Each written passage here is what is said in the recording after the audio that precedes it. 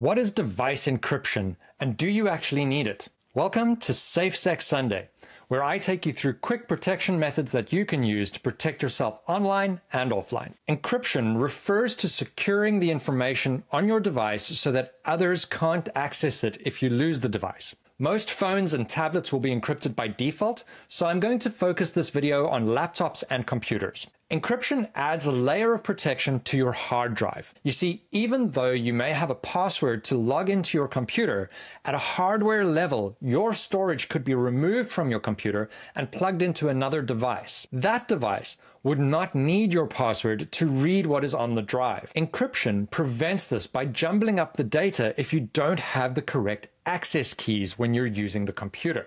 Now, these access keys are often handled invisibly and tied to your password. Most Mac devices will ship with encryption enabled, and if you want to check on it, you can go into System Settings, Privacy and Security, and then to FileVault. Your recovery key for FileVault will most often be linked to your Apple ID. Windows devices are a different story, with encryption only available on Windows Professional editions. If you're on Windows Home and you deal with sensitive data, I'd highly recommend upgrading for around $100 to get all the features of Windows Pro. If you are on Windows Pro, you can enable Bitlocker by opening Explorer, right-clicking on your C drive, and selecting Turn on Bitlocker. I'd highly recommend saving your recovery keys to your Microsoft account. If you don't have that option, be sure to keep the keys somewhere safe. Don't ignore the recovery key step.